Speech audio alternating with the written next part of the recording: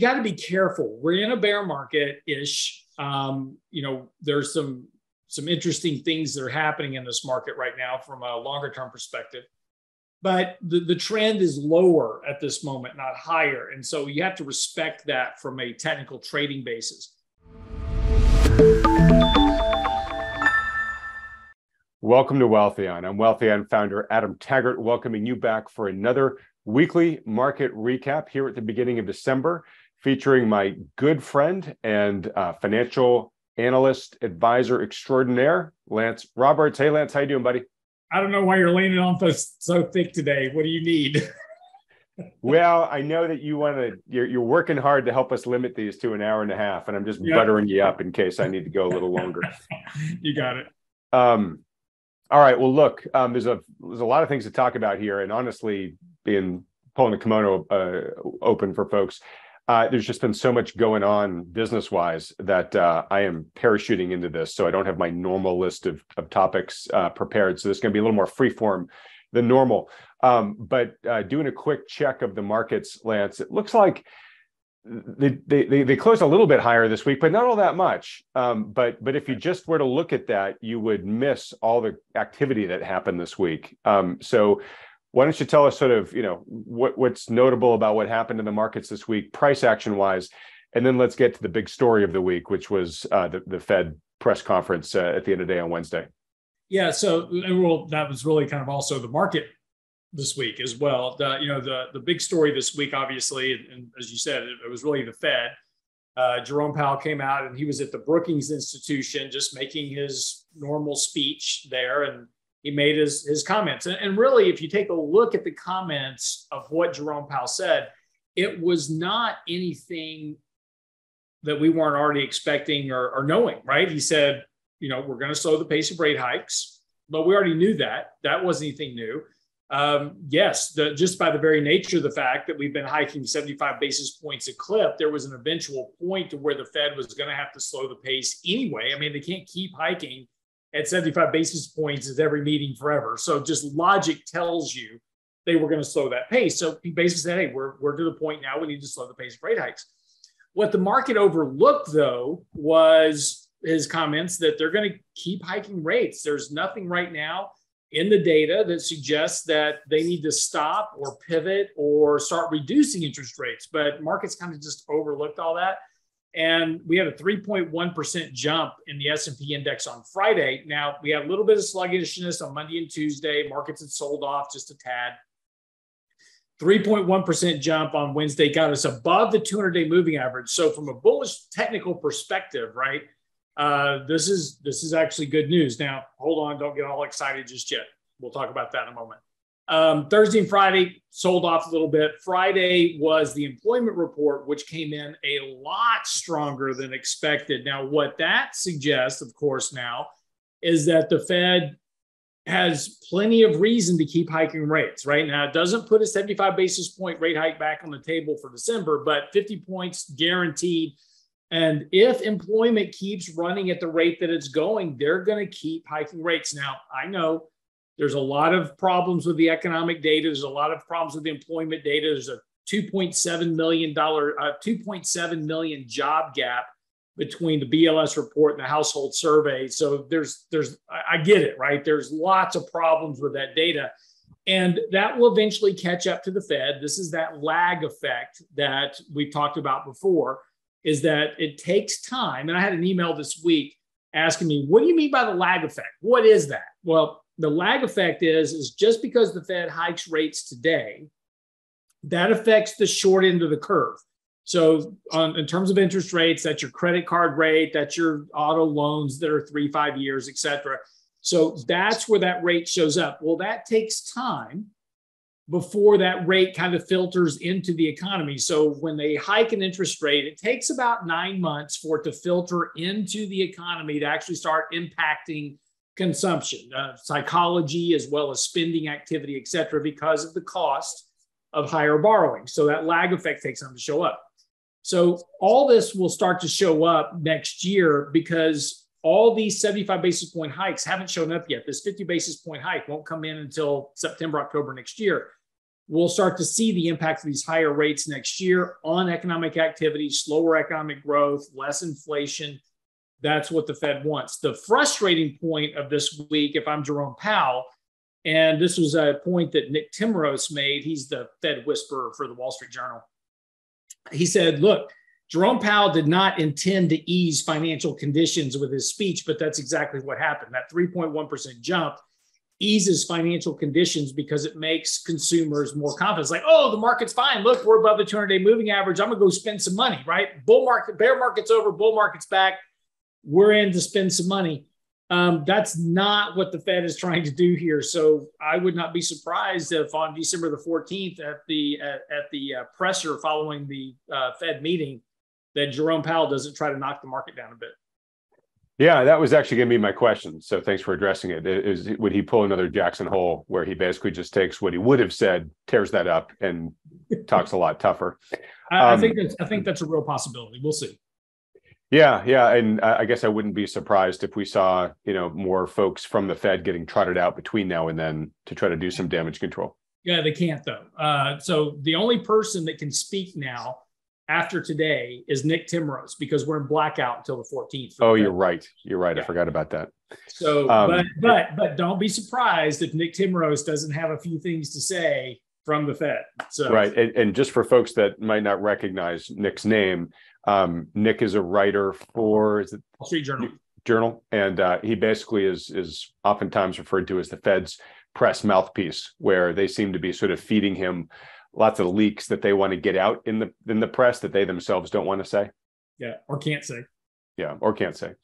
Okay, yeah. So big question around all this, Lance, which is then I think your answer to this is yes. Is the market setting itself up here for disappointment? It really does seem like the market heard what it wanted to hear from Powell's presentation this week, but not really what Powell was trying to communicate, right? And to your point, if you look at what he said, the thing that really seemed to send the market screaming was the time for moderating the pace of rate increases may come as soon as the December meeting.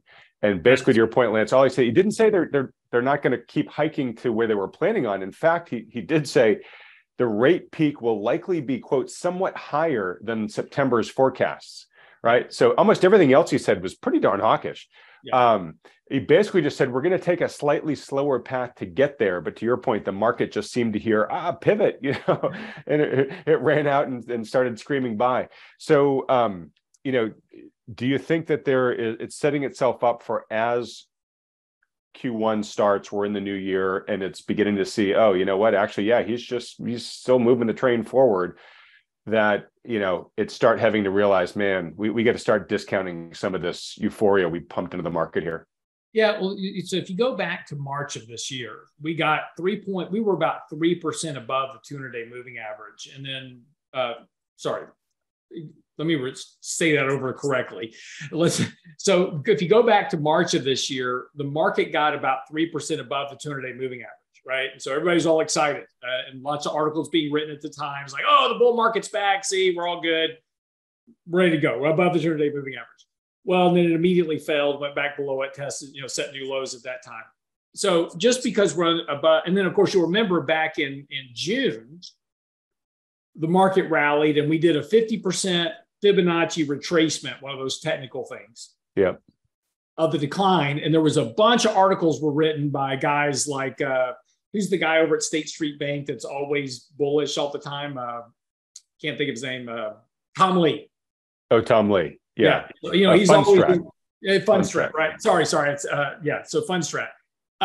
So he's always like, good bullish. Wrote this article that, hey, this, 50% retracement never fails, always signals a bull market, higher asset prices. Of course, right after that, we failed and went to new lows.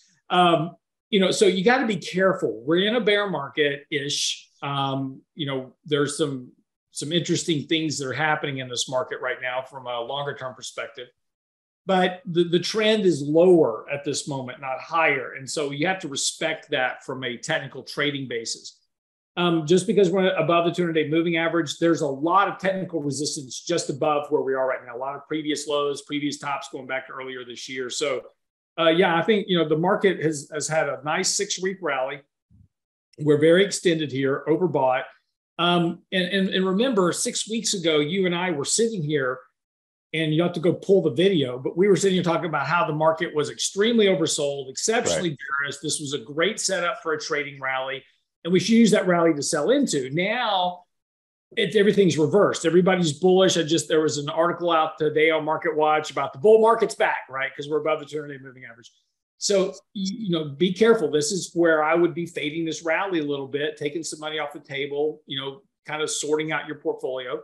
One thing that's doing exceptionally well over the last couple of weeks are bonds. And that was even an interesting aspect on Friday, in particular, because while yields were higher on the 10-year treasury, okay, because of so stronger employment report, means the Fed's going to be more aggressive about rate hikes. So 10-year treasury yields moved higher, but TLT, the bond ETF, actually has had a lot of monetary inflows, actually pulling out a positive return because people are buying it, pushing the price of the ETF up despite higher yields on the actual underlying assets. So, it's interesting. We've seen a lot of inflows into bonds over the last couple of weeks because, this is the premise we've had since year one, the beginning of this year, is that as all this kind of buckles together, higher interest rates collides with economic growth, et cetera, and we're getting disinflation in the economy. Now we're starting to see inflation peak. We're seeing other things peak.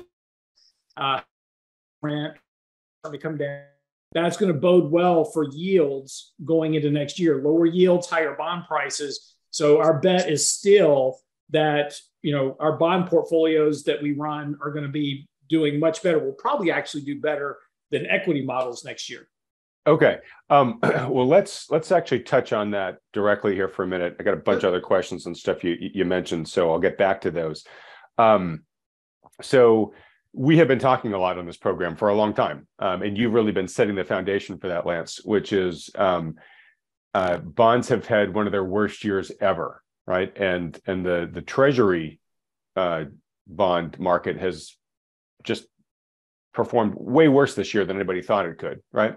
Yeah. And one, there's some degree of oversoldness that occurs, right? And part of that might be some of what we're seeing right now. There's been the ridiculous dollar strength this year that has contributed to things. You have said, rightly so, hey, at some point, the Fed is going to run out of, it's going to stop rate hiking, right? It's going to get up to where it wants to get, and it's going to, stop there. Or it might not even make it, right? It might actually break something first, right? And so as you've been tracking for us, the yields on bonds have been going higher this year to the point where they're now actually providing an interesting alternative to more speculative equities, and equities have largely gotten pretty beaten up pretty badly this year. And so now you can actually park capital in the relative safety of bonds and get paid for it. And then you have this optionality value that you were just talking about, right? That if rates actually start moderating at some point, then mathematically the prices of those bonds are going to go higher. And depending upon how substantially rates moderate, there are certain scenarios we can think of where bond prices could actually go pretty dramatically higher from here, which is not unusual when you see a really bad outlier down year in an asset class, that it sort of has a bit of a reversion of the mean, sort of snap back the following year.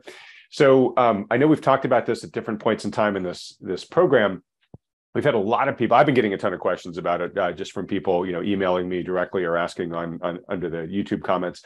But I understand that you guys at RIA have now packaged, an investment sleeve, for lack of a better term, but basically a way for people to take advantage of this opportunity where they can buy into one of several fixed income funds that you and your team have prepared there to take advantage of both the sort of higher coupon, higher yield, higher safety opportunity you're talking about here, with that potential upside value kicked in here, right? So can you just describe that for a few minutes for folks? Sure. Yeah, no. So the way we manage money is that we manage a portfolio in terms of what we call sleeves. So if you think about the 60-40 allocation, I have 60% in a sleeve of equities. So I have a portfolio model of all equities. And you say, Adam, you say, hey, I want 60% of my portfolio in that equity sleeve. So we allocate 60% of your money to this equity portfolio. And then you say, well, I want 40% of my money in fixed income. We say, okay, well, what do you want? Do you want tax-free? Do you want treasury? Do you want corporate? Do you want a blend? And you say, I want a treasury bond sleeve because I want the 4% yields on short duration treasuries right now. We say, fine. So we'll put 40% of that.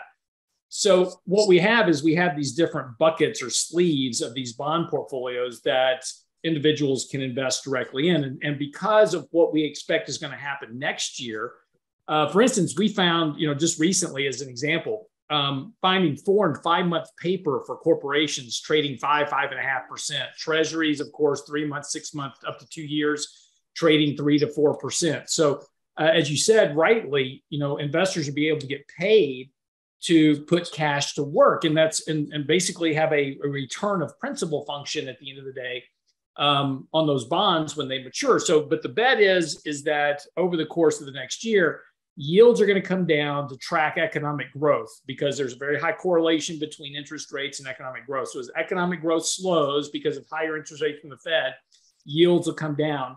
There's probably somewhere between, depending on the bond that you own and the duration, there's reasonably a 30 to 50% capital appreciation ability in some of these bond sleeves that we run. So we're real excited for next year that those sleeves that you can invest in basically have a really big potential to even outperform the equity sleeves we have in our portfolio. So we're going to probably see a lot of our clients shifting more and more to those bond sleeves because of the relative outperformance and safety potential for next year. Great. And as you talk about all the time, investing is a game of probability. So you're wanting to look at where the risk return ratio looks most favorable, right? And what I've been hearing from, pardon me? That's really not equities next year. Yeah, that's not equities next year, right? Exactly. But to put some words in your mouth, correct them if they're wrong. What I believe I've heard from you and other experts is, hey, we haven't seen the risk return profile for bonds be this good in a while than it is right now. Not in my lifetime. Okay, so that's a big statement. Okay, the reason why I wanted to dig into this is the average investor, and of course, this is what I'm hearing why folks are reaching out to me. The average investor really doesn't have a lot of experience investing in bonds directly, right? Bonds they're a little mathy. They're not. It's not calculus, but it takes a little bit more math than certainly equities do, where people are just sort of in many cases like, I like this stock, or someone told me it was good, I'm going to buy it, right? Bonds a little bit of a different story. You have to really understand the bond math to be successful in this space. And then you do a lot of portfolio construction, right? We've talked about bond ladders. We've talked about, in certain cases, mixing and matching different types of bonds to maximize both the yield, but still keep risk relatively, under control. I know your colleague you work really closely with on this is Michael Leibowitz. Yep. He was on this channel a few weeks ago, giving a great just primer into sort of just understanding bonds in the general math. And folks, if you missed that and would like to benefit from it, I'll put up a link to it here, but you just go to wealthion.com/bonds and you can watch that whole webinar there for free. But the point is, Lance, this is something that a lot of people don't have experience, and I don't think they have a lot of self-confidence in investing in. And so I want to flag this for folks, because as they understand what you're putting together here is, yes, every week on this channel, we tell folks they should work with a good financial advisor. We tell them if they don't have a good one, they should talk to you and your firm or one of the other firms that Wealthion endorses. But this sort of sleeve that you're talking about here, people can take advantage of it without having to become a full client of real investment advice and move all their assets over there. They can still work with their existing financial advisor, or if they're a DIY investor, they can still do that themselves, but they can park some of their money in this bond sleeve. Is that accurate? Yeah. So look, there's a couple of caveats to this, and yes, more than welcome. If somebody's interested in taking advantage of what we're doing with bonds, and we're happy to do it for you. A couple of caveats though. We're buying individual bonds. So in these sleeves, there won't be any ETFs really. We might use a couple of ETFs for tactical trading purposes, et cetera, but the majority of the portfolio will be individual bonds. Individual bonds, depending on what type of bonds we're buying, duration, mortgage backs versus corporates, depending on the sleeve. There's different dollar amounts and liquidity issues with certain bonds. So these portfolios have $100,000 minimum. Now you can put as much as you want into it, but because of the breakdown of the allocation of the bond portfolio, getting enough spread between bonds for diversification, even in the treasury portfolio, if it's all treasuries, we want to break it out between 1 month, 3 months, 6 month, 9 month, 2 years, 10 years, right? So it's got to have enough capital to make that kind of diversification. So I would just want to put that caveat out there that so everybody knows. But yes, you can just open up an account, and you can set up an address somewhere on Wealthion, say Wealthion/fixed-income or something like that. Email me and say, hey, I'm interested in this portfolio. You can open up an account at Fidelity or Schwab and say that all I want to do is just do this one sleeve, and we can do that for you. All right, cool. So not for everybody. There's the capital minimum because you have to have enough to do the strategies that you're deploying there. You said you guys are buying individual bonds, and that's one of the questions I hear from people all the time. They're like, I don't even know how do you buy a bond, right? They're familiar with the ETFs, but most people do not know how to buy individual bonds, especially. Can I say something real quick? This is a really important point. It's really easy to buy bonds. It's not hard. You can buy bonds. Just call your bond desk at whatever brokerage firm you have and say, I want to buy a bond for my account, and they'll buy you one. It's really fairly easy.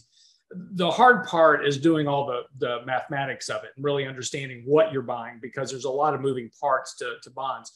But the reason we're buying, this is the point I wanted to make, Adam. The reason that we're buying individual bonds in this sleeve in particular and not ETFs is because ETFs don't mature. So if for some reason we're completely wrong in our thesis and interest rates go to 10%, right? The bond prices in that sleeve are going to decline, but because we own the individual bonds, they will mature at face value. So there's no principal risk in the treasury bond portfolio as an example, right? Because the government will make good on their bond. If it's a Ginnie Mae, Fannie Mae portfolio, the government will make good on those bonds. So interest rate risk is somewhat extracted, other than just intermediate volatility in prices, out of that bond portfolio. And that's why we want to own individual bonds. So it provides safety of capital as well as return potential over time, unlike an ETF. So that's the only reason that we don't use ETFs for this particular structure. Got it. I'm really glad you made that distinction. Very important point. Again, goes back to why you want somebody buying these individual bonds, figuring the right basket for them, but coming up with a strategy. And that's what I think so interesting about this potential opportunity in time is the downside appears to be, no guarantee in life, but it appears to be fairly limited here because of what you're saying, Lance. You can always hold them to maturity, get your principal back, and get paid the coupon, in the interim time being. All right, great. Well, look, I don't want to overflog this, but we've just had a lot of people asking us about this, and I was super excited when you told me that the team building this. So again, just to review, exposure to bonds with the guidance of a highly experienced bond trading financial advisor. It's got a minimum, so it's not for everybody, but it's not an all or nothing type thing, meaning if you want to keep the majority of your money at your existing advisor or do it yourself and just put money in this sleeve as part of your portfolio, seems like that's totally doable too. So all I'll say, folks, is if you want to learn more about this, I'll do this after we're done here, Lance, but if you go to wealthion.com/fixed income, then and I'll put up a link on the screen here to that, you can reach out to Lance's firm to learn more about this. Yeah, absolutely. Happy to do it. Okay, great. All right. So now after that little detour, but a very important one. So you talked about, I just want to get back to our conversation about equities for a second, because like you said, you don't think the risk return ratio is looking great on them next year. I mentioned earlier, they might be setting themselves up for disappointment here. It was amazing to me when Powell made that comment that triggered the markets. It was near the end of the trading day. I think there was like maybe an hour and 15 minutes left of trading. And the S&P went up over 3.1%, like you said. The NASDAQ was up like almost 5%, right? So one, that is not a sign of, healthy markets that are efficiently priced, right? Secondly, it probably is a sign of a bunch of folks getting squeezed. So I'd love for you to, shorts getting squeezed. So I'd love for you to comment on what role you think that might have played here. But also, if indeed lower prices are ahead and we are still in a bear market, you have done a good job of reminding us that bear markets are punctuated by these kind of rallies out of the blue like this. Would this be sort of a classic one like that? Oh, yeah. So first of all, it's interesting. So remember, I have to get my dates straight now. So this Wednesday, we had Jerome Powell's speech. Last Wednesday was the CPI report, right? And where the market was up 5.5%. So the S&P was up 5.5% on that day.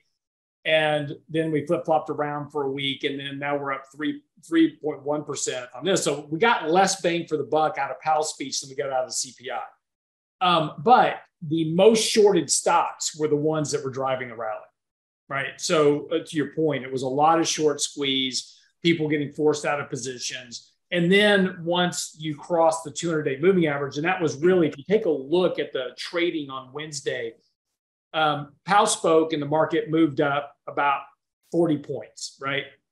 And so I was talking to Mike at the time on the phone. I was like, hey, well, this is what he said. What do you think? Blah, blah, blah.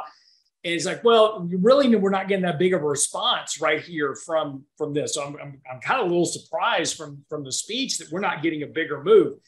And then the market kind of muddled around for a few minutes and then kind of started moving up. And as soon as you crossed that 200-day moving average, the market took off. And that was because all those algorithms have been watching that 200-day moving average. So as soon as stocks crossed that level, it turned on all those buy programs. And so shorts had to get covered. Stocks were getting bought. It was a very heavy volume day, in particular on that day. But a lot of that, again, all short squeeze, algorithmic trading, et cetera, just kind of forcing money. Interestingly enough, large cap ETFs actually had $8 billion worth of on Wednesday. So, sorry, you glitched there briefly, Lance. Those large cap funds had what? No, on Wednesday, what was interesting about that is that while the market was moving up, there was actually $8 billion worth of outflows in large cap equity ETFs. So one thing what was also interesting is because bonds were moving up very sharply as well. So money was flowing out of equity ETFs into bond ETFs and individual stocks were moving higher. So it was interesting that we are seeing a rotation of flows in ETFs as you're starting to see, these algorithmic trading kind of picking up over as you kind of broke that 200-day moving average. So, again, this is typical bear market behavior. And so be careful chasing this year. There's possibly some upside. Our target for the end of this year is 4,200. I still think that's a real possibility. We've still got year-end window dressing for portfolios next week or so. We've got mutual fund rebalancing, so it might be a little bit sloppy, but you get your year-end window dressing for mutual funds, hedge funds, pension funds, et cetera. And then first 5 days of January, you have a lot of inflows coming into the market. And also adding to all this is $5 billion a day in corporate share repurchases. So that's also pushing market prices. But first 5 days of January, you have a lot of inflows coming in, 401k plan contributions by companies, 529, SEPs, all this type of stuff. You have more money flows in January than the other 11 months combined. So there's a potential we could see a bit of a rally into the first part of 2023. But that's where, again, our kind of our underlying thesis is you're going to see the impact of all these rate hikes. Slower economic growth means slower earnings, which means lower valuations. And so stocks may finish out next year on a positive note, but it probably won't be substantially higher. Okay. Yeah, interesting. And it seems, as we've talked about many times in this program, capital flows are such a huge factor still in terms of pushing around stock prices, or at least the prices of the major indices, because of all the passive investment vehicles out there that just take that money and feed it to dependable parts of the market. Obviously, I'll let you respond, but just real quick, experiencing the impact of the delayed impact of the rate hikes that have happened so far, as you've been just mentioning, that should actually, begin to filter through in terms of companies that can afford to pay workers less, lay people off, stuff like that. So perhaps the buying surge this January might be lower than what we've seen in some past years because things are getting drained now. Yeah, no, look, I'm just simply looking at historical statistics. Look, my job is to measure possibilities and probabilities, right? That's all I do every day when we're managing money. So is it, again, here's the big debate in our shop right now. Is it possible we cannot have a recession next year? That's the big debate, right? Sure, it's possible. Probable? Probably not, right? Mm-hmm. I mean, there's so many indicators suggesting that we're going to have a recession. But as I've said here before, everybody's expecting one, which means usually something else happens. So maybe it gets delayed for some reason until 2024. I don't know. But the big debate is possibilities versus probabilities. And this is the one thing, we're going to be fighting consistently going into next year is as these rate hikes come through, things are going to be very different. And a lot of historical precedent is going to get thrown out the window. I have a feeling just like we were talking about with Tom Lee and the 50% retracement of the Fibonacci, back in June. Never before has that led to new lows, and we went to new lows, right? This time is different.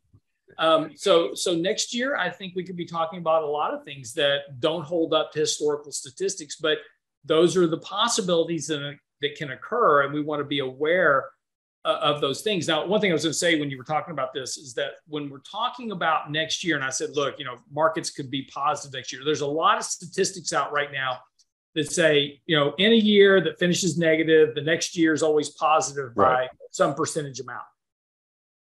This is the problem with the way that we actually view our portfolios as well, because we reset everything to zero starting in January. January 1st, zero. I haven't lost any money this year.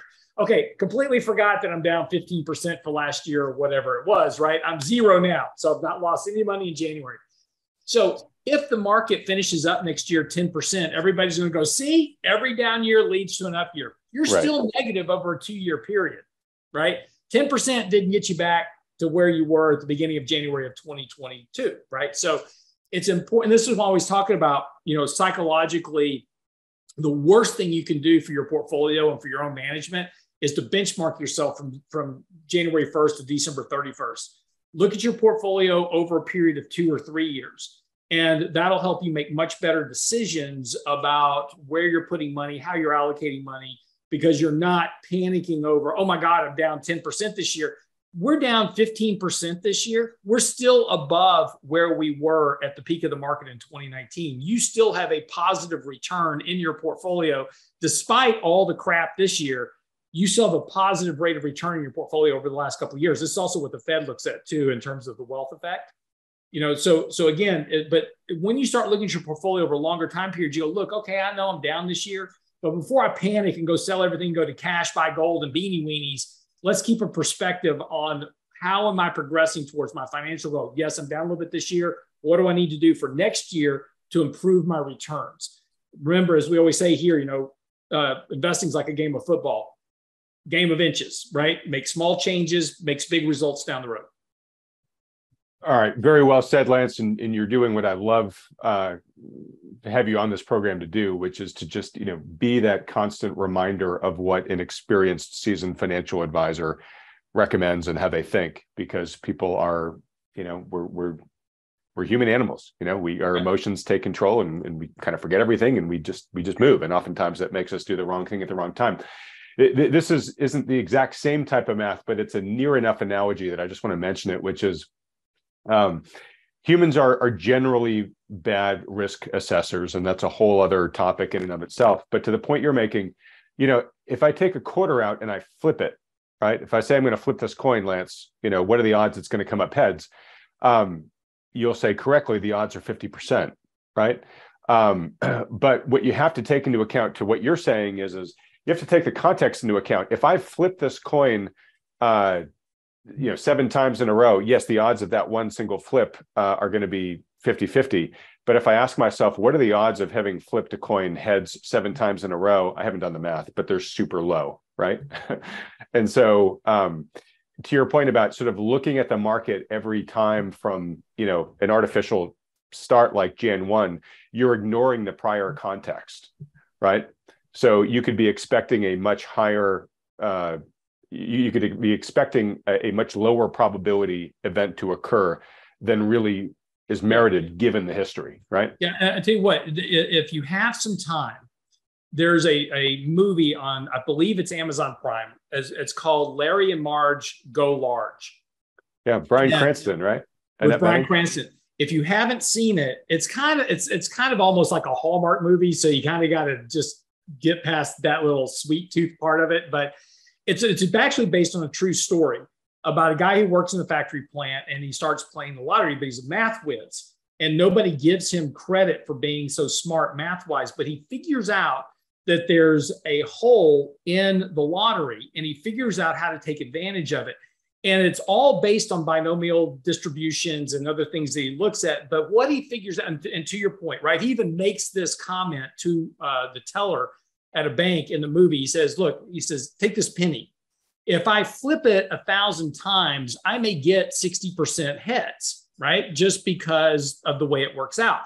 But if I increase the magnitude of the flips, that distribution of returns is going to move closer and closer to 50-50.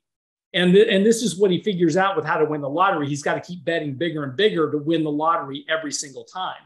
And it's all based on the hole that's in the mathematics of the lottery that they put together. So a really fascinating movie. If you like that kind of quirky movie, like I do, because I love that kind of stuff, it's interesting to watch. But he uses all the proceeds to rebuild his town and all kinds of stuff. Again, it's a bit of a Hallmark movie. And then there's the evil Harvard kids that are figured out the same hole, and he's got to knock them down, right? So it's got some nice twists to it. But the important thing is, it's about the odds, right? And understanding what the distribution of possibilities and probabilities are. And again, to your exact, example of flipping a coin, this is a really good example. This movie, if you watch, it's a really good example of exactly what you're talking about. Yeah, and it's about the power of understanding the odds, which most people aren't good at. But if you can, you give yourself a great advantage. And by being bad at it, you actually put yourself at a pretty big disadvantage. I was laughing when you were telling that story, because I was just thinking I was imagining the folks at Netflix tonight saying, why the heck are we seeing such a huge spike in this Larry and Marge Go Hard? Oh, that's right. Yeah, I apologize. I said Amazon, didn't I? Yeah, it is on Netflix. Yeah, I don't know whatever one it's on, but my point is I think there are a lot of people watching who you just gave them their Saturday night, watch material, and so they're going to be an abnormal spike in views on it. Okay, hold on. I'm just checking. Yes, it is Amazon Prime. Okay, Amazon Prime. All right. So one quick thing about this too, which is interesting, is the field of statistics, which really is the realm of what we're talking about here, Lance, probabilities and all the math that goes into it. It all started with people trying to understand gambling. This is centuries ago, but trying to understand games of chance, craps, cards, etc., which is pretty funny. It's almost sort of akin to how so much of the internet technological revolution was driven by people wanting to see naked pictures of each other on the internet. So much of what we understand about probability comes from people wanting to win in games of chance. All right. I'd love to talk more about that, but you said you were keeping me on a schedule here, so I got to keep going. You mentioned jobs earlier, and I think we should talk briefly about the data. It's been an interesting week for jobs, because we had the ADP report, we had the JOLTS report, both of which I think were actually fairly disappointing. And there was a lot of discussion of like, hey, is this the lipstick's now off the pig, right? We're through the midterm elections. They don't need to fluff everything up anymore. But then we got the payrolls today. And as you mentioned, they still look pretty darn good. And we have this crazy gap you mentioned. I'll put a picture of it here up on the screen, of the gap between the household survey and the establishment survey, with the establishment being something now like 2.7 million jobs higher than the household. And we've talked a lot about the differences in methodology, so we won't have to rehash all that here. But you've been saying that you expect to see a whopper of a correction to this material at some point. And my guess is you expect that correction to be downward. Yeah. I just think, again, we go back to, why is the Fed hiking rates? And again, it's interesting, right? Because they've talked about this. They said, look, we're going to hike rates until we get inflation under control. And that is going to require unemployment to go up to 4.5%. I mean, they've been very clear about this already. It's almost like that old saying, right? The beatings are going to continue until morale improves. Right. So this is the Fed. And they keep saying this, but apparently the markets don't listen to this. But again, is it possible that We get into next year and employment hangs tough, consumption continues, people just keep running up credit cards, and the economy just kind of slides down to 0.5% growth and avoids a recession. Sure, it's possible. I don't see how we do that when we look at all the other factors that are out there, what's happening with manufacturing and other stuff. And that was one of the interesting points. So you and I have been talking a bit lately about the tech job layoffs. And we've seen a lot of technology jobs being laid off. And that's understandable. Although a lot of those excess jobs were created, those are just kind of coming off. They're kind of getting back to normal labor for their businesses. But in the ADP report, we saw 100,000 manufacturing jobs, starting to see it actually come into the rest of the economy now, coming out. So I think it's just a lag effect. And again, the establishment survey and the household survey, the establishment survey comes from the household survey. It's just all the manipulations and adjustments and everything else that gets us to the establishment survey. I just have a feeling that's going to play catch up next year, and we'll see some fairly decent negative revisions. Sorry to interrupt you, but the article just came out like an hour ago saying that of the jobs that have been reported in the survey, like a third of them, I think, are due to Excel model assumptions. Yes. Right. So there is a lot of guesswork in there that may need to be cleaned up. Yeah, well, there's this anomalous birth-to-death adjustment, right? Which we've talked about before. And every month that adds a couple 100,000 jobs every month. And what that says is that every month somebody's creating a business and at least hiring themselves, right? So, but if we actually take a look at the number of businesses that have been created since 2009, there is no evidence creating businesses and creating all these jobs in the businesses because the number of businesses haven't grown. So I was just talking about this with Mike Shedlock yesterday on a Twitter space, and he's actually called up the BLS and he's talked to these people, and he says, they're not bad people, they're pretty smart actually, and he says they understand the criticism against them, and it's not that they wouldn't want to be running the numbers more accurately. So the problem is they can't get access to some of the data they want. And an example he used was, for this birth death thing. Well, no, he said for this birth death thing, it'd be super easy if you just matched up Social Security numbers, right? And you could just get rid of all the duplicates. But he said these guys can't get access to the Social Security numbers because apparently it's not, encrypted or whatever. And they've just sort of been told, sorry, guys, you can't get it. And that's why they have to do all these crazy assumptions. Yeah. Now, okay, so first of all, let's just blow some holes through that real quick. Maybe, but whatever the answer is, I pretty much assume we can put it under the category of that's government for you. Yeah, exactly. No, I mean, look, there's plenty of real time. Look, this is the thing that frustrates me about the employment data. Okay, so first of all, the establishment survey. It's a phone call survey.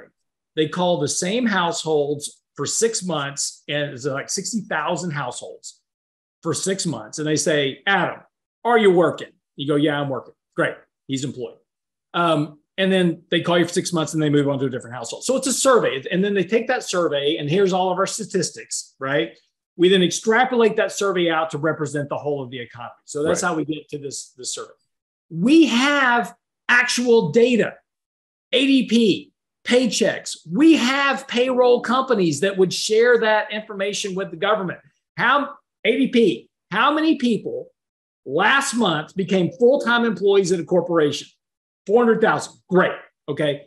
How many employees got fired last month? They know this data. Because people either get added to the ADP payroll software or they get terminated from the software. There's no guesswork to any of it. So this is all bullshit. Data access is clearly not true. Again, now you take ADP, which is millions of people. You take paychecks, which is millions of people. Plus, you could probably get 3 or 4 more payroll companies out there that may be smaller. Accumulate that data, and now you're not extrapolating 60,000 people into the economy. You're extrapolating millions of people to look at the actual employment of the country. This is not complicated. No. So I'm going to go back to my earlier point. I think that's our rant for the day, by the way. Yeah. All right. Well, look, so kind of last point on jobs, which is just despite today's still rosy numbers on unemployment. I think you and I are both skeptical of the direction of unemployment. And I want to connect a couple of dots here. First, I just want to say, I believe that Jerome Powell is, let me put it this way. If he's looking to tighten conditions, a rosier than believable jobs number helps him, right? Because he can say there's no problems in the employment space. And then if the market's throwing a party like it is right now, right, which is loosening financial conditions, that just makes him have to lean even further into what he's doing, right? So it's almost kind of like enjoy the party while it lasts, folks, because you're making the parents even angrier when they come back in through the door, right? So there's that. And then one thing, just real quick to mention, you and I have been talking about, we've been tracking GDP. It was negative the first 2 quarters. It was pretty big number in Q3, and Q4 started with an even bigger number, right? That's a live model that gets adjusted as new data comes in throughout the quarter. That just experienced a really big drop since last week, right? I think it was at 4.3% last week. It's now down to 2.8. Yep. Right. So and that's not surprising. The Atlanta Fed, they kind of start out the month on an estimate, and then they start collecting real-time data. And so initially they had some good data that popped the GDP number up, but as we get further into the quarter, they're getting real-time data now, right? Employment, retail sales weren't great. While ADP came out, sorry, not ADP, I apologize. While Adobe came out and was talking about $9.2 billion, it's a record, right, for retail sales for Thanksgiving. That wasn't inflation adjusted, right? You actually lost retail sales by about 5.7% after inflation. So, all that stuff. So real-time data is feeding into the Atlanta Fed. I want, again, look, I expect a positive fourth quarter GDP. We have the second estimate of the third quarter was 2.6%, if I'm not mistaken. And you may have that number in front of you. I don't. But, I wouldn't be surprised to see 2.5% to 3% for the fourth quarter. Wouldn't surprise me at all. A little bit less wouldn't surprise me either. But I think we do get 2 quarters of positive GDP growth. I think the real risk of negative economic growth and the risk of recession is probably second, third, and fourth quarter, somewhere in there. It could be like third and fourth quarter or second, third quarter of 2023. Okay. And as we sort of leave the financial markets part of the discussion here, that's what I wanted to dig into a little bit with you, because I wanted to get your reaction to this article that was written just a couple of days ago by a smart guy named Lance Roberts, titled "The Next Secular Bear Market May Be Upon Us." Yeah. So I was curious if there's anything that we haven't already sort of scavenged from that report already in our discussion that you want to flag for folks. Yeah, no. So I think it's an interesting article because, 2 things. One, and I always know when I write an article because I get a call from Business Insider. So when it's got to be something super bearish for them to call me, right? So, but they call me today, wanting to talk about this article.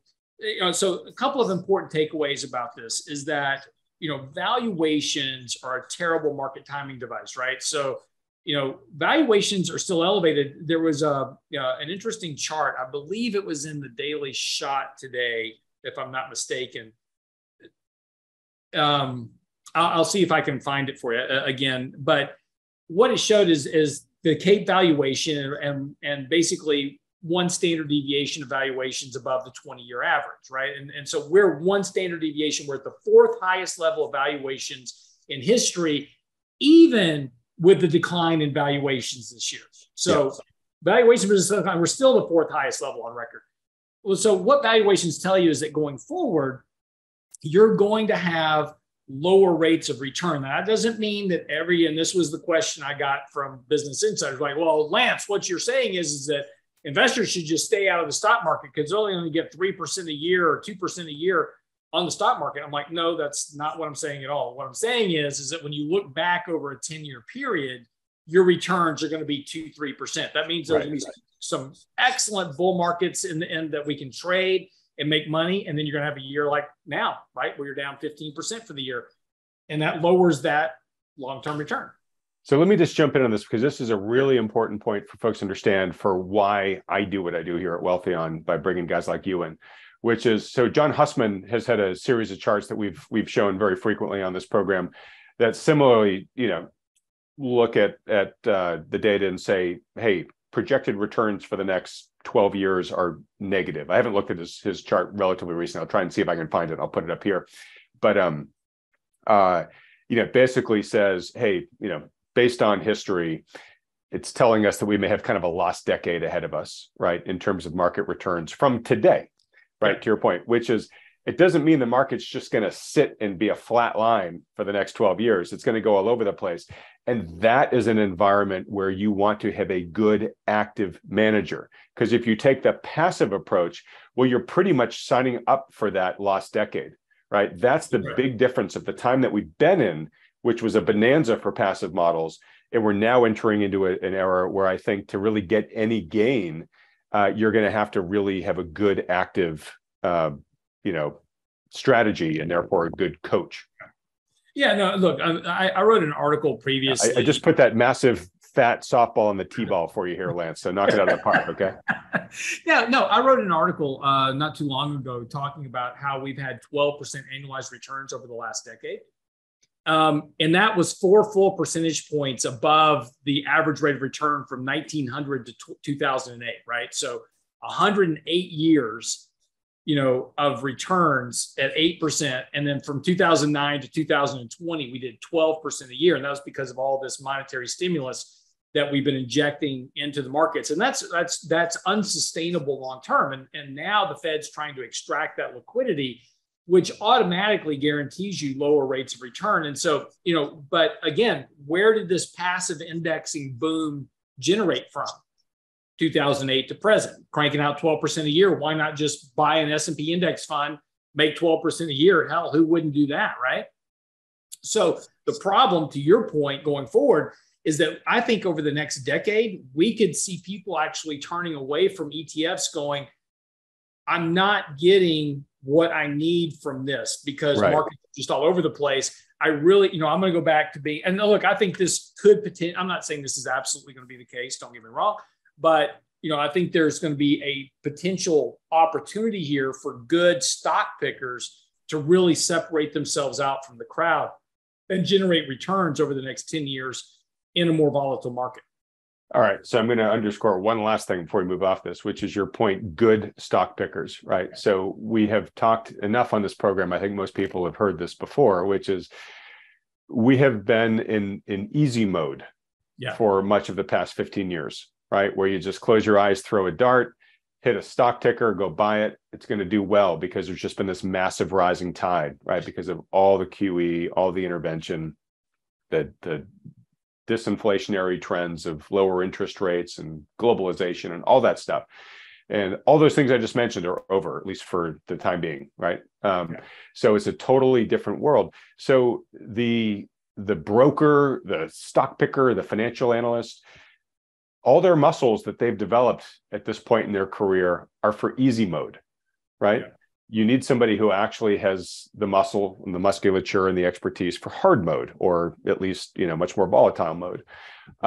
So again, folks, the mission of this channel is to help you make wealth, help you build wealth. We think for most people, you do that in combination, in partnership with a really good financial advisor. And that's what I'm just trying to underscore here. Make sure they're a really good one. Make sure they're one that has experience with these other markets. And I'm not trying to slam younger players out there, but if you've got a younger broker, you want to make sure that they're at least getting, that they take these macro considerations we're talking about into account, but also too that they hopefully have, somebody with some gray hair advising them who remembers some of the rougher markets back in the 70s, 80s, et cetera. So anyways, I'll get off my soapbox on that right now, but it's so important, I think, for most people to realize that most financial advisors in the business right now don't have any experience investing in an inflationary environment and don't have any experience investing in this sort of lost decade like we're talking about. Look, I mean, and look, the whole model is not designed for that. And look, I get it. People have a bad taste in their mouth about financial advisors. They've had them. They were put into, kind of these cookie cutter, models and just kind of buy and hold. Don't worry about the ups and the downs. It's all fine. It always goes up over time. That was the story we were told. And, interestingly enough, if people that were in the markets in 1998 were told that by 2003, they were out of the market. They were told that in 2005, 6, and 7. By 2009, they were out of the market. And so people in the markets today, a lot of them in the markets today, and particularly with financial advisors as well, they've never seen a real bear market. This is we're not even in a real bear market right now, right? The markets are down this year, but this isn't a bear market. When you're in a bear market, you're going to really know it, because nobody's going to want to own anything. You won't see people trying to time market bottoms in a bear market. So this does not have the hallmark of a bear market yet, right? So I'll put that little caveat in there. But most of these big wirehouses, right? Merrill Lynch, Bank of America, they're the same people, JP Morgan, Wells Fargo. They all, basically all their advisors are trained, bring the client in, put them in this model, move them off to the side, go find me a new client, right? So it's just all these kind of buy and hold passive indexing models. And this has really become the standard in the industry. And that's not financial advising. That's not being a financial advisor, just sticking somebody to buy. You can do that yourself at Vanguard. Just go buy some ETFs and sit on them. But I think because, and again, just, looking at statistics and probabilities over the next decade, I don't think that model works nearly as good as it did in the last 10 years. I think it's really true. Okay, well, look, enough beating that horse. Hopefully folks have gotten the message. So let's go to housing before we begin our wrap up here. Housing just, crap. To your point, yeah, the beatings are going to continue until morale improves. I just was looking at a chart of pending home sales. Pending home sales have just fallen off a cliff. And they're now at the kind of in the territory they were back when we shut the economy down and people literally couldn't leave their homes to go, to open houses and buy houses. So again, this is all part of that sort of stalemate that you and I were talking about, that old Wild West, high noon shootout between sellers and buyers. Sellers don't want to bring their prices down. Buyers are balking at these prices. Mortgage rates have come down slightly. And interestingly, I just talked with a guy yesterday who said he's seeing a slight renewed surge of activity in his business, which he said just basically went into, freeze mode around March of this year. So, maybe there's a couple of pent up transactions that just had to happen that are getting made here. But man, unless we see home mortgages coming down materially in the next couple of quarters, which I just don't, feel free to contradict me if you do, but I can't see that happening. I think the continued rollover that we're beginning to see in more and more markets is going to happen. And before I let you have the baton here, Lance, I had Wolf Richter on the program a week and a half ago talking about the housing market. He just published some new charts on kind of the hottest, highest activity U.S. metros, and it is really clear now. You can really see the peak now. We're still probably only, in end to inning one, beginning inning two. It looks like from the charts of where the correction could go, but you can see that the peak is now clearly behind us in virtually all of the hot markets west of the Mississippi. East Coast looks like we're beyond peak too, but it's still close-ish to the top where you could get a last hurrah. But clearly in a lot of the hottest markets, the rollover is in process. Yeah, no, and look, you could even theoretically get lower interest rates and not have a pickup in the housing market. And this will be akin to what we saw in 2008. I'm not saying we're going to have a financial crisis. I'm not saying that. But what I mean is that when you get into an economic recession or an economic downturn or a real economic slowdown, however you want to classify it, people are going to be losing their jobs and are worried about their jobs and are not going to want to commit to buying a new mortgage, even if interest rates are lower. So right. Interest rates could come down and we still see housing activity fall because of what's happening in the economy. That would not be surprising. And I kind of really expect that to happen. It is interesting, because as you know, we sold our house back in June. We've been renting since then, and we're watching the housing market here because we want to buy. We want to buy a house eventually. We don't want to rent forever. And it is interesting right now because we're seeing, so like my wife just showed me a house today, really nice house. I mean, exactly like if we were going to buy a house today, this would be the house we would buy. Right? Just it's all been redone. It's all, been fixed up. It's exactly our taste. But there's some houses like that are still turning. Like they come to market, they've got an offer on them in 3 or 4 days. So that still is occurring if the house is priced right. Houses like that are still moving. But, I still think that, to your point, that as we get a little bit further into this, that's going to start to slow. Right now, there's still kind of a little bit of a match between buyers and sellers. There's those last kind of hangers-oners, but I think that's starting to get less and less as we move forward. All right. Yeah. And it's interesting. This is, as we've said, the way markets like this correct, particularly markets like housing, which are slower simply just because they're less liquid than most financial markets like stocks and bonds. Right? It takes longer for trends to ripple through the system. They tend to kind of weaken, and then they really just kind of dump. Right? That's the way they generally work. So one sort of sign of the times along this arc is there was a headline that came out yesterday for Blackstone, which is one of the really big institutional investors in real estate. We've talked about kind of what you and I think are sort of the evils of companies like Blackstone owning too much of the retail housing stock, which I still maintain is a really big problem here. But just on the commercial side alone, they have a couple of funds that are in the hundreds of billions that invest in commercial real estate that are now experiencing almost kind of like runs on the funds, where they're having a ton of spooked investors that are basically demanding redemptions, and Blackstone is now basically stopping withdrawals, right? So it's same thing with a bank, right? I mean, it's just it doesn't mean that they are in a bad position from a solvency standpoint, but it's never a good sign when your investors are demanding so many redemptions that you basically have to stop them, right? Right. Well, and again, the problem with these real estate funds is that there's no liquidity in them, right? So the only way I can make redemptions is I got to dump properties eventually at some point, right? So they probably have enough cash. And that's a danger you and I've been talking about, which is if it gets to that point, you all of a sudden have a distressed seller of potentially many properties in an area that just says, I got to let them go, right? And it brings everything down along with it. And that was my point, is that, right now, everything's okay. Everything's just kind of teetering along, and we're kind of matching, like I said, we're kind of matching buyers and sellers. If you get to the point that one of these major accumulators start dumping properties on the market, that's where it's going to get ugly pretty quick. Okay, great. And I'm not saying it's going to happen, but, just that's the risk. Yeah.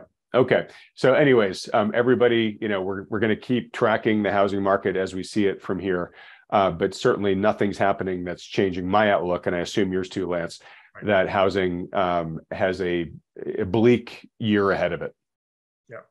Yeah. And look, housing stocks like D.H. Horton and Beazer Homes, they're holding up well this year relative to the market. But I think there's some more downside risk in those, but I think those are going to be some great value buys once we get into next year. But again, it's really going to depend on how this housing market ultimately turns out, and I don't have a crystal ball. But I again, kind of like with the economy, how do we avoid a much bigger downturn in housing? I don't know. Is it possible? Sure. Right. But it certainly seems like with higher interest rates, slower, weaker environment, et cetera, that kind of slowdown is inevitable. Yeah. But, our job is to parse possible from probable, right? When Tom Brady finally retires from the Buccaneers, it's possible they might call me and ask me to take his slot. Not very probable. And it's also possible he may never retire at this point. So yeah, I know. He may outlast all of us. Yeah. All right. So one thing I just want to quickly note is, first, say anything you like about the dollar that might be material. But I do want to note that the precious metals have actually had a pretty good run. Gold is back up above $1,800 an ounce. It was down in the 1600s, not all that long ago. Silver is up by a third since September 1st. I just ran the numbers this morning. So we're seeing that really spark to life. I imagine a lot of that is due to the dollar retreating here, but anything about either of those $2 precious metals that you think are worth noting? Yeah, no. First of all, finally, precious metals got a little bit of love. Thank God. I mean, it's just been, not been working this year at all. So the whole, buy gold for inflation, it's a hedge that hasn't worked. Finally, people are getting their money back. I suspect that, gold is like the market has probably much made most of its run here, and you're going to have a lot of people that are trapped in the metal that are going to want to get out. So they bought it earlier this year, expecting this whole big return on it. It didn't occur. They're underwater. So you have these big rallies. You expect some selling here. So if you're long the metal, you may want to take some profits. Wait for a pullback. If you want to buy some more, that would probably be a good way to approach it. Watch the dollar. Now, this is the interesting thing about the dollar versus metals. Normally, a weaker dollar is better for metals. But this year, because we saw what's been going on with the dollar, this collapse in the dollar has led to a big spark in metals. That's been great. The dollar also now is oversold. So again, kind of going back to this idea of maybe taking some profits in your positions for a little bit, raise a little bit of cash, look for a better opportunity. I think we're going to get a counter trend rally in the dollar. I do think the dollar is going lower next year, and for a whole variety of reasons. And one, particularly if we do get in a recession, that'll be a weaker dollar. That should bode better for precious metals as we go in next year. Look, metals love, in particular, recessions, economic distress, those type of things, because it's a safe haven belief, right? So, so again, it's a commodity, has no dividend. So trade it like a commodity. It's had a nice run, take a little bit of profit. That doesn't mean sell everything, people. Take a little bit off the table, and then you get a pull back, add some more money back into it for the next trade higher. All right.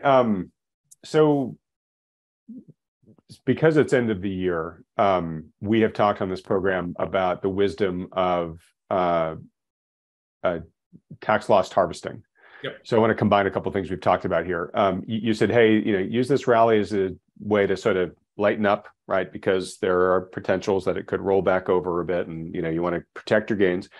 At the same time, we've also said you want to claim losses now here, right, to reduce your taxable, offset any gains. So I have had people reach out to me recently who said, hey, I had some pretty bad losses, but now we're rallying in the market here. What should I do? Should I ride this further? Maybe make up some of my losses, but also to try to strive for a long-term, capital gain status? Or is it better just to sell now, put the assets somewhere else, and lock in those end of year capital losses? Do you have a strong opinion one way or the other? Yeah, absolutely. This is the trap, right? So you get into a capital loss situation. So finally the market rallies and your position comes back to break even. You're like, yes, I'm back to break even. Now, when you were losing 30 or 40% of your money, you told yourself that if you got back to break even, you'd sell the position. But when you get back to break even, now you're going, hey, but it could go higher. And then the thing rolls over, you go back down. Now you're at a 30, 40% loss again, because that's the way it works. This is the psychological trap that we repeatedly get ourselves into in managing money, and why we make poor decisions over time. If you have a tax loss situation, take the loss now. Again, you can turn right around. Let's say that you own ABC stock and you're down 30% in it, and it's come back. So now you're only down 20% in it, and it's overbought short term. Fine, sell it, take the 20% loss. In 31 days, you can buy ABC back again. And if it keeps going up, you're going to make some money on the position. You can then sell that position in the future for a gain, offset your loss. So look, there's no harm, no foul in selling something, even if it's starting to come back, right? Because again, you can use those losses, but what it does is it gets that stuff off of your portfolio. So you're not focusing and concentrating on that. You can look at the portfolio as a whole and say, what's my portfolio doing as a whole? Is it working like it's supposed to? And am I taking the best opportunity for my money to grow? What happens is, by holding on to these loser positions, hoping you're going to get back to even, is you wind up with a whole portfolio of losers waiting to get back to even, rather than making your money work and grow over time. So that's, so again, take advantage of the opportunity. This is end of the year. Do that. There's several things you should be thinking about end of the year right now. And this is something my partners, Richard Russell and Danny Ratliff, are fantastic in. But if you're a high net worth investor, tax loss harvesting going into the end of the year, It gives you the ability to offset some losses against your gains in this year or in future years. Donor advised funds. This is a great opportunity. If you like to do charitable giving, this is a great opportunity to do some charitable giving that you control in a donor advised fund. Those can be set up at Fidelity, Schwab, other places, and it gives you ability to make some charitable donations through your portfolio, get that tax deduction going forward. Another thing is gifting stock. So let's say that you've got a stock that's down sharply this year, and you can gift that stock to your church. So let's say that you're an individual that normally ties 10% of your income to your church. Well, instead of just pulling that cash out of your pocket and sticking it into the church coffers, nothing wrong with that, but it's hard to track it for IRS purposes that you tie to the church this much money. Give stock to the church. They'll dispose of it. They'll use the proceeds, but you get the tax deduction for it for a charitable donation. So that's another way to tie to your church or charity is gifting stock. But there's some great opportunities between now and the end of the year to help ease your tax burden next year. And again, that's not my specialty. That's what Danny and Rich do really well. But those are things to be thinking about. Those are all great things. I'm really glad you mentioned them, Lance. And folks, if you haven't watched it, we had Danny and Richard do a phenomenal free webinar for us on retirement planning. If you haven't seen it yet, just go to wealthion.com/retirement planning, and you can watch it there for free. But it'll really give you a good overview of who these guys are as well and their expertise. So Lance, I'll close as I always do, telling people how they can go schedule one of the free consultations with RIA. But obviously, if folks who are watching, wanted to talk to your team about some of the things you just mentioned and how those strategies might be relevant for them, obviously that's something your team does all day long, right? Yeah. And again, so and then I'll do a shameless plug here, but if you go to our website, realinvestmentadvice.com, there's a button right on the front page to ask a question.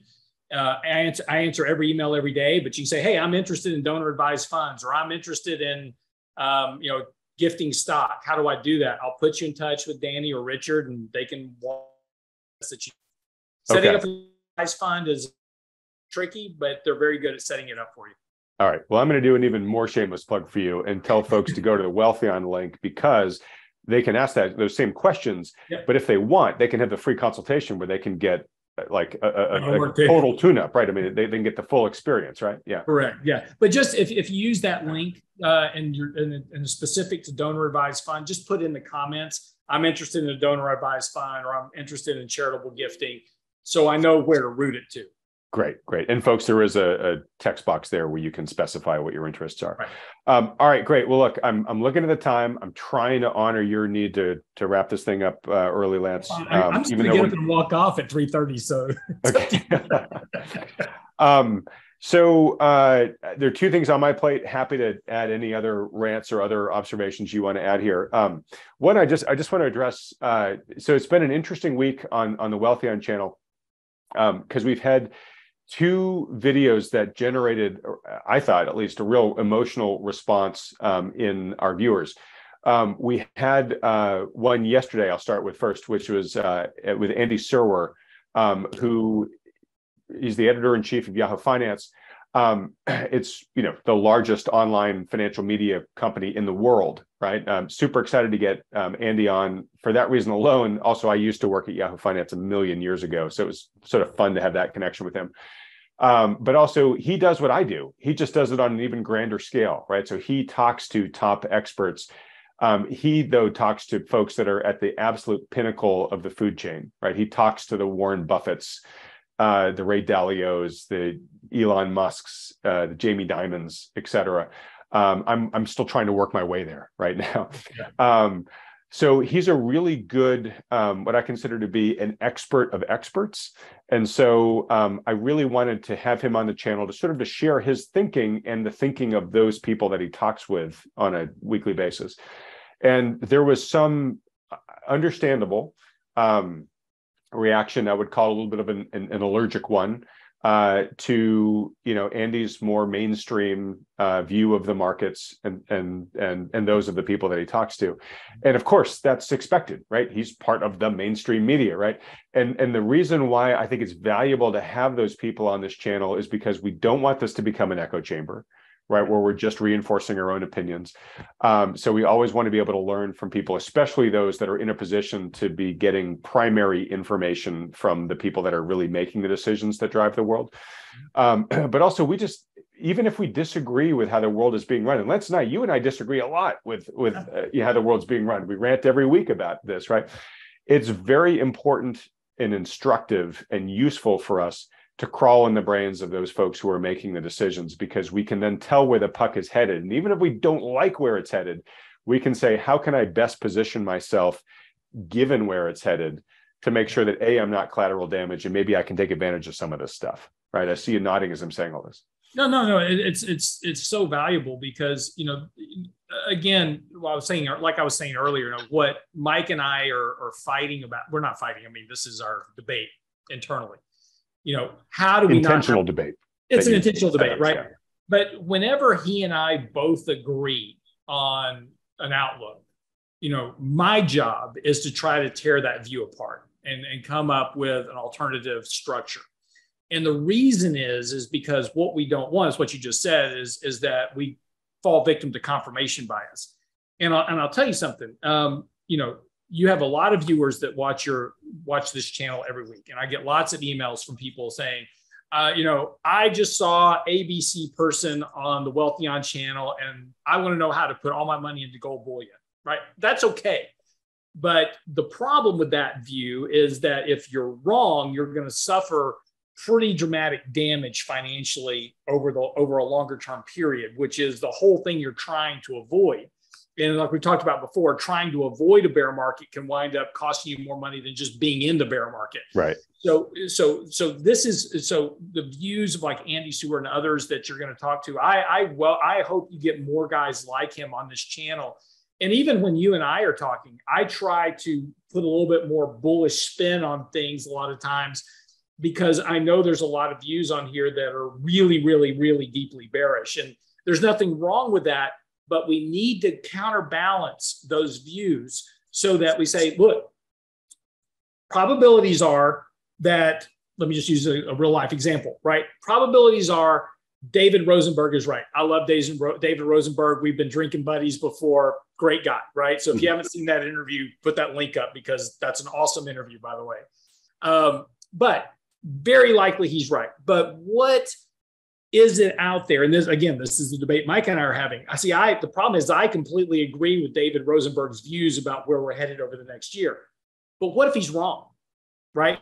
What happens if he's wrong? How do we hedge for that risk of being wrong in our portfolios so that we don't suffer a unexpected event with our money? That's the whole purpose of this. And this is the exercise that we do every day. And this is the exercise that you can provide for us as viewers, is by providing these different views. Right. It at least allows me to think about, hey, I really like David Rosenberg's opinion. I think he's right. It seems completely logical, but I need to consider this alternative. And where am I if that alternative turns out to be the thing that actually happens? Right. And there's being right, and then there's being unlucky, where you could have everything right, but there's something random happens that just negates it, right? But you can also have David Rosenberg on one side, very bearish. You could have Tom Lee on the other side, very bullish, right? And just for folks, I every week or two, I ping Tom Lee's folks. They have at this point stopped responding to me. I'm still going to keep reaching out, but it's not that we haven't tried to get him on the program. But we can have David Rosenberg over here. We can have Tom Lee over here, and they could both be wrong. Yep. Right. So in other words, it's not an either or. There's a whole, spectrum of potential outcomes that could happen here. So that's why, both diversification and active management of just staying on top of all this stuff and seeing where things are going is so important, because yes, David might be totally right, or maybe Tom's mostly right, totally right. Or maybe it's little flavors of both of their theses, spread across a wider set of possibility distributions. Yeah. So we just have to be super open to that. Yeah. And having your sort of like, nope, this is the way the world works, and is blinders on, generally is a recipe for disappointment. And Lance, I know you know that, even if it's not as extreme as maybe some of the viewers here, hold it. And I don't mean to imply, folks, that I don't share certain perspectives and views. And when I do, I try to make it clear on this program. But really, my job is to try to let the guest be who they are, so that you can take, the information they're giving you and decide how much of it you want to keep, how much of it you don't want to keep. But anyways, keeping this from being an echo chamber and understanding what the people who are making the decisions in the world, whether we like them or not, I think is really important. I'm going to do more of it. Yeah. Secondly, we had the other video was one where we had a company called Diamond Standard come in. And Lance, I think I told you a little bit about this right after I had recorded the interview. I don't think you've had a chance to watch it yet. So first I'll say, folks, I was just as skeptical as it seems like a lot of people were when they heard this topic come up. Really? Are diamonds really? I mean, isn't that kind of like a captured market, and can't they just grow them in labs? Is there really any real utility there? I entered the discussion with I would say, a pretty prodigious amount of healthy skepticism. By the end of the conversation, I just thought it was super fascinating with what they were doing. And I got the logic of what they're trying to do. This is not an endorsement. I'm not saying rush out and put all your money into diamonds. But again, there was a strong allergic reaction, which I get, to a lot of people who clearly, I heard it long before the video even started playing. So I know that a lot of the folks hadn't even watched it yet and dismissed it out of hand. And look, I'm not telling you diamonds are the next greatest thing. What I'm trying to say is part of what this channel is doing, it's all about wealth building. It's when we find interesting opportunities, to the extent that there's enough viewer demand for it, I'm going to surface them for consideration when I think they're worthy of your time. I'll try not to waste your time with, random tokens or, with Bored Ape NFTs or stuff like that. Unless there's a real, compelling reason that I have yet to see. But anyways, and so, in the case of the diamonds, again, I'm not, folks, I don't care if you agree with what they're, the logic behind what the CEO left out, share with us and whatnot. But it's not every day, and we have a lot of hard assets investors on this channel for good reason. And it's not every day that a brand new hard asset market could be disrupted like this. And so I think it's worthy of just listening to, right? And considering, right? And again, once you do, you can dismiss it out of hand. But my point here is even though there was some blowback to this by some people, like I said, most of which I'm not sure actually watched the video, I'm going to continue to do that as long as folks here on this channel tell me, yeah, we don't just want to talk about the problems with the markets. We want to figure out what to do with our capital. And as you have interesting potential solutions to bring to bear, please let us know. And diamonds, what's super interesting to me about that is it's a non-correlated asset to date, right? And I think, you tell me, Lance, but I imagine most capital managers would have loved a non-correlated asset coming into 2022, right? Yep, absolutely. Yeah, absolutely, right. And look, there's a huge sort of potential to disrupt this market here that would enable institutional capital to finally invest in it, and that was the whole crypto promise, as well. That being said, the crypto space did get Bitcoin. We used to be valued in the hundreds of dollars, and even though it's been super beaten up, it's still 16,000 today. So there's been some appreciation there. So anyways, again, I'm not trying to make the case for diamonds specifically. I'm just trying to say that as we find interesting solutions, to the extent this community continues to want me to do so, I'm going to try to bring them to you, because at the end of the day, we're trying to be much more about solutions on this channel than we are about problems. Yeah. And look, I like this idea. I told my wife about it, and she said I can buy her diamonds anytime she wants. Exactly. Yeah, she just held out her hand and said, I got 10 fingers, so go to town. All right. Well, look, folks, in wrapping up here, I got a lot of feedback from last week's conversation about investing in self-discovery. Folks really like the topic, Lance. I'm sure we'll pick up that thread again in the future. I just want to let folks know, I mentioned that my daughter had taken it, and we were just talking about some of her results at a high level. What was fun is when you take it, they have your results in the system forever. So after my daughter got her report, I asked, hey, do you still have my results? And they said, yes. And I said, hey, can I get like a refresher report on it? And they said, sure. So I just had it a couple of days ago. And if folks are interested, I'm happy to make them publicly available. I'll put them up on Wealthion somewhere on a page where you can see, I don't know if you can see this pretty long report they give me based upon my results. This is the printout report, but then they also sit down with you for an hour and go through in detail the results. You get to ask a lot of questions. They provide an awful lot more color on what the results are telling them. So if you're considering taking the test and would like to see what the user experience is like, I'm happy to put both this document as well as part of the video report I did with a woman. There's some stuff we got into that doesn't relate to my results that probably shouldn't be shared, but I'll at least put up the part about my results if folks want to see it. So folks, if you do, let me know in the comment section below. If enough folks want to do it, I'll put it up there, and on next week, I'll tell you where you can go get that URL. So just in wrapping up here, Lance, I want to recap for folks some of the resources we talked about. First, if you want to listen to that retirement planning seminar from Lance's personal finance guys, go to wealthion.com/retirement planning.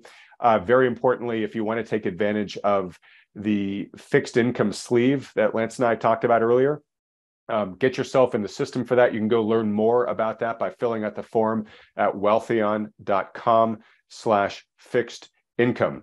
And if you enjoy these weekly market recaps as much as Lance and I do, and if you are as amazed as I am that we have finished this one at just an hour and a half, right on schedule, do me a favor, support this channel by hitting the like button, then clicking on the red subscribe button below, as well as that little bell icon right next to it. Lance, thanks so much for hanging with me for yet another great discussion, buddy. Yep. See you next week. Absolutely. All right, everybody else, thanks so much for watching. We'll see you next week.